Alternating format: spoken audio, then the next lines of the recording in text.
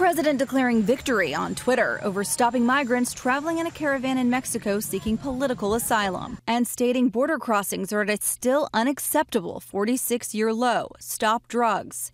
The tweet after he officially approved sending National Guard troops to the border to help stem the flow. All of the numbers are going up, so we are at a crisis point. We'd like to stop it before the numbers get even bigger. Even as crossings ticked up in March, overall they are down nearly 13% compared to last year. But 2017 had the lowest recorded illegal crossings since 1972. And while governors from some border states agree, not everyone is behind the move. The sheriff of a border town in Arizona is worried. What's happening? Do we have a war with immigrants? And California officials want more details that right now the Department of Defense can't provide. Depending on the situation, it'll be dependent, possibly unique from state to state.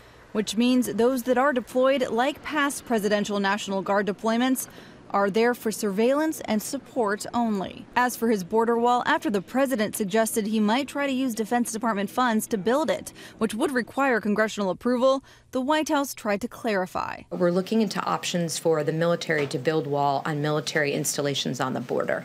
Pentagon officials, though, tell ABC News the military doesn't actually own any land on the U.S. Mexico border. Mexico cautions that they will defend their own sovereignty, but have been assured by the administration that these troops won't be armed and won't carry out any customs or immigration enforcement.